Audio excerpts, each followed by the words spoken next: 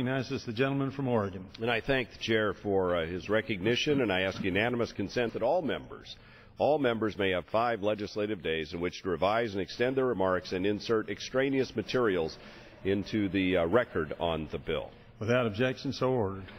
Mr. Speaker, the communications sector is one of the most innovative, competitive, and robust sectors of our economy. But for innovation and investment to continue in communications, we must not weigh industry down with needless red tape and delay. Now, despite the lackluster overall economy, the communications and technology market continues to grow at a very rapid pace. In fact, in 2012, Mr. Speaker, the industry invested $68 billion in broadband infrastructure alone. That totals $1.2 trillion invested in upgrading that broadband infrastructure network since just 1996. $1.2 trillion. Communications and technology companies, as well as consumers that enjoy their products and benefit from their services, deserve a transparent and responsive government agency. While agency process has improved under recent chairmen, this legislation will ensure that reforms remain in place from one administration to the next. Even with the positive changes at the Commission, recent examples of bad processes have resulted in what I would say are dangerous outcomes at the Commission. To wit, late last year, the Federal Communications Commission issued a notice for a study that would call into question the editorial decisions of journalists in their own newsrooms, which I think threatens the First Amendment rights. Somehow, an item as controversial as this study made it all the way through the FCC without so much as a commission vote. Americans deserve greater accountability, transparency, and accountability from their government.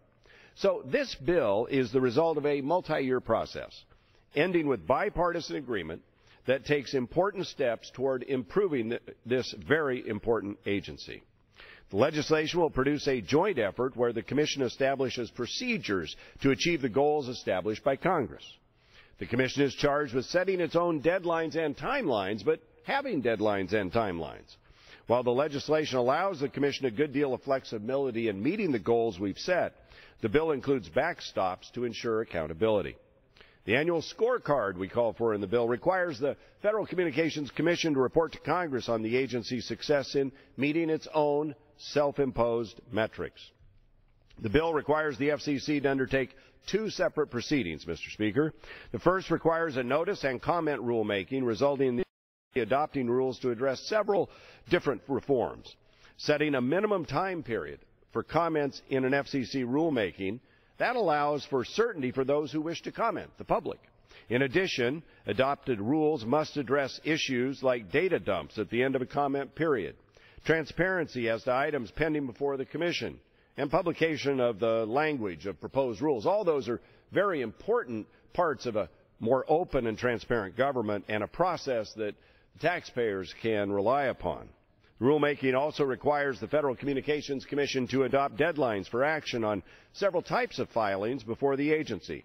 As I know all too well from my own experience, having been regulated by the Federal Communications Commission when my wife and I were in the radio industry, items can sit at the agencies for literally years without any action, and then they're acted upon, and the person bringing the action may have 30 days on something that's sat there for 10 years. Now, the second proceeding is an inquiry that deals with more complex issues, giving the Federal Communications Commission flexibility in deciding whether and how to implement those reforms. Now, by giving the FCC flexibility when setting procedures and deadlines, we're not constraining the agency. Rather, we're providing them with goals to meet and allowing them, the professionals there at the FCC, to determine the best way to meet those goals.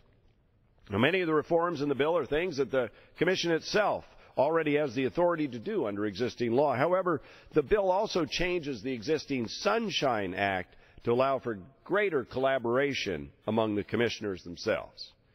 I think that will bring about better government. All of these reforms combined will. The FCC has started its own review of agency processes, and in a report released earlier this year, many of the areas the agency itself found needing reform of our legislation, H.R. 3675.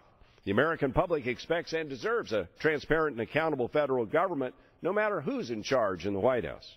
So let's start this reform with this agency that oversees one of our most innovative and robust sectors of the economy. With that, Mr. Chairman, I reserve the balance of my time.